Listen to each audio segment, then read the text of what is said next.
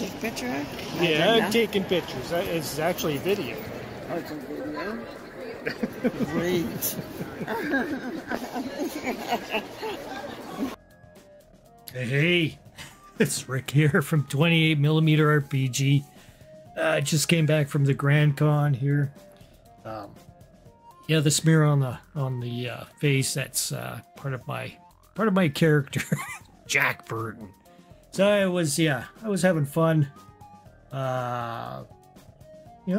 Roaming around the convention. Some pretty cool stuff there. One of the highlights is Forrest Griffin was on the stage, and people were asking questions. Forrest really liked my costume. He was pretty focused on me there for a few times, enjoying what he was seeing of my. I had the gun and everything. I'll show you a picture of that later on. But yeah, it was a good some snapshots here. One of his first opponents, can't remember his name. I'll flash his name up here. He's offhand. He was only in the UFC for a little while. It was first opponent that Forrest Griffin took on after his win against Stephan Bonner from the original Ultimate Fighter competition. And he got choked out like, something like 22 minutes in or something like that. And Forrest Griffin won that fairly easily. But this guy here, he runs Champion gym here in town. So, and they do MMA fighting and stuff, boxing, all that kind of stuff. It's pretty cool. It was really good talk. A lot of people had a lot of questions and stuff like that. I didn't ask any questions because I pretty much, I watch a lot of MMA and stuff. So I can't remember everybody's name and stuff like that. Wasn't really anything I could ask them. It was like, But anyways, me and the wife had a good time here, zipping around, checking out a lot of stuff. And here we are, just roaming around in the convention area. A lot of people took pictures with me. It's kind of weird, but it was the first actual convention I've been to. Long time. Long time. So anyways, a lot of people, selling toys, merch, that sort of stuff. Lots of Funko Pops. I don't see the appeal of Funko Pops. There wasn't any Jack Burton Funko Pops, so I was not happy. But a lot of interesting cosplay going on here. Here I am, just wandering around, taking video of the area, having a good time, mingling with people once in a while. I think this was about the some X-rated stuff here, of course. I don't know how that gets into a convention with kids and stuff like that, but I guess times are changing. So this place had a lot of different rocks, ornate, crystals, that sort of stuff. Here we are heading over towards the Star Wars, kind of like a Star Wars scenario spot here. It was pretty cool. I like this guy's costume here. So he's got the person in the back, holding on to him, kind of like faking it out on you. It wasn't too bad of a gimmick going on there. It's pretty cool. Cool looking Darth Maul. And yeah, a lot of people either dressed up. I took some pictures in here. I believe, yeah, I'll show you one here. Enjoy. So this is what would happen if you had, Jack Burton in the situation when the in the trash compactor. So, yay. And like I said, a lot of Funko Pop kind of stuff. Quite a cool collection of you know, costumes in here from Star Wars, that sort of thing. Lots of people creating dice. Notice that there's a couple of companies here from Abbotsford, and this guy posing for me and the camera. It's pretty good. He was one of the few people that recognized who I was cosplaying. Next year I'll work a little harder on my outfit. But yeah, lots of Funko Pops.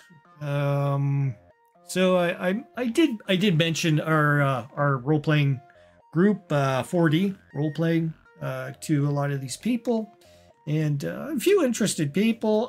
I'll show some of the you know, websites and stuff like that. This was very interesting. There's a lot of you know, bugs that had been you know, repurposed for art, and quite a collection of bats there too. That was pretty interesting. And yeah, lots of t-shirt vendors, that sort of stuff. You can see the zone in the back. That's where I have to turn off the camera. You know, up ahead where I'm approaching, they had some security guards there, which were you know, you can't take photos unless you're paying for them. These folks were pretty cool. Once again, these guys, Abbotsford, and I'll shown some of the dice that they had. They have dice with eyeballs in them that if they turn around, the eyeball turns with the dice and everything. So some pretty cool stuff there. I have tons of dice. I don't need dice with eyeballs in them, but they're cool, you know. Some pretty neat stuff. See, trying to recollect everything that I had ran into there. Oh, it was just like lots of stuff, lots of crafts, you know, people, you know, making the 3D kind of stuff. Some t-shirts, you name it, any kind is pretty much there. There was even an area. This guy has some pretty cool stuff here, Ragnar, and I'm not sure if I show his card here, but I will put whatever links to their websites down below. A lot of jewelry, small swords, stuff, weird stuff. You know, here we got some cool looking books, and looks like some scented candles as well. And yeah, everybody's handing me cards and stuff like that. Yeah, I'll go ahead and put it on the internet here for you. So RagnarTheTrader.com. So yeah, lots of homemade stuff. It's crazy. Lots of, you know, grab bags, that sort of stuff too. It's like, do I want to? I mean, we did pick up a we picked up a couple of mugs. One of them's a Nuka-Cola, and the other one was a Game of Thrones. A little bit of a saying on there. I'll show you those once they come up. Some pretty neat armbands and stuff there. But, yeah.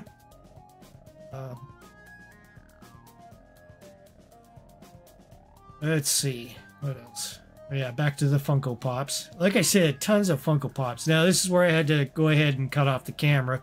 Because there was, like I say, Forrest Griffin was there. Tricia from Battlestar Galactica was there. A whole bunch of others. The con is getting bigger and bigger, so it's evolved into both being in the stadium where you saw me there was basically the stadium where the hockey team plays. And then we have a little side place called Bonnet's Center. Well, Bonnet's originals. It was originally called Bonnet's, and then the arena, and then it all became Bonnet's afterwards. So I kind of see it as two different things, but it's all Bonnet's now. But there's a little side stage area where you can have smaller events. I believe Steel Panther was playing in there quite a few years ago. I do have some video of Steel Panther playing some of their songs, and it's a smaller kind of event area. But there was a lot of people crowded in there too, kind of the same sort of thing.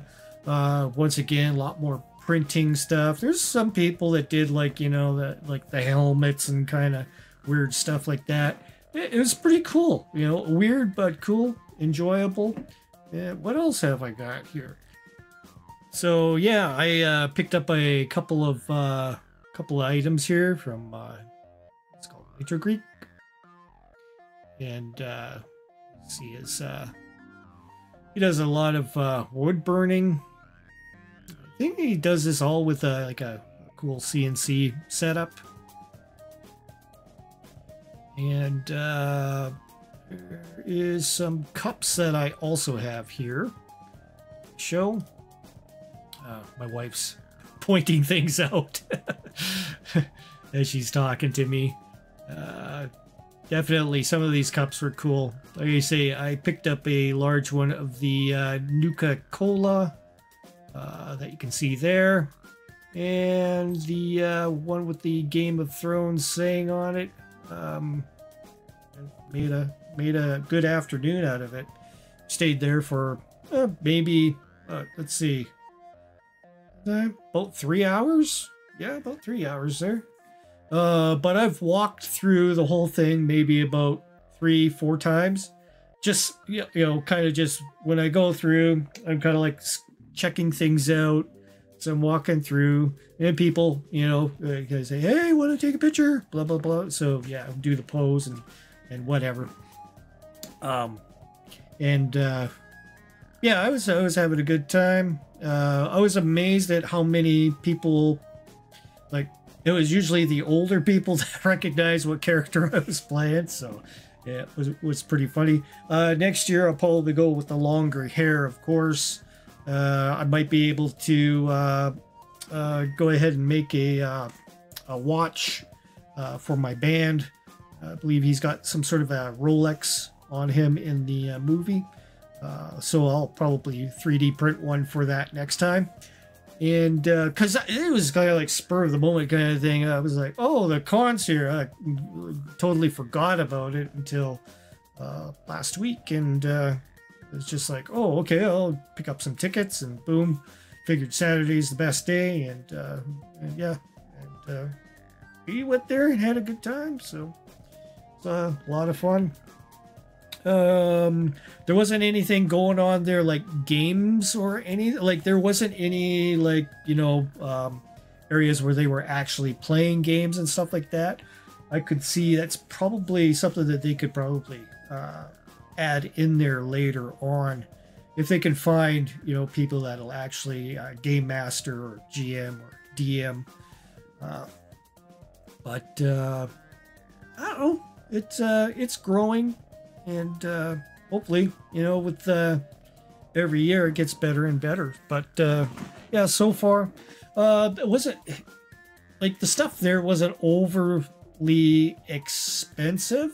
Nobody was like super price gouging. Prices are pretty high all around as far as groceries and everything. And you can see that some of the price, like buying the 2 glass mugs cost me $40 Canadian. So if you were from the US, it'd be about $30 US. If you take our prices and reduce them by 25%, you're probably getting about the US price in Canadian currency. Anyways, hope you guys enjoyed whatever this was. But yeah, maybe next year I'll upgrade my costume a bit more and see how it goes from there. It was a blast. I had a good time. Wife had a good time too. She'll probably kill me for showing the video here with her in it, but yeah, the sacrifices I have to make. Anyways, you guys take care.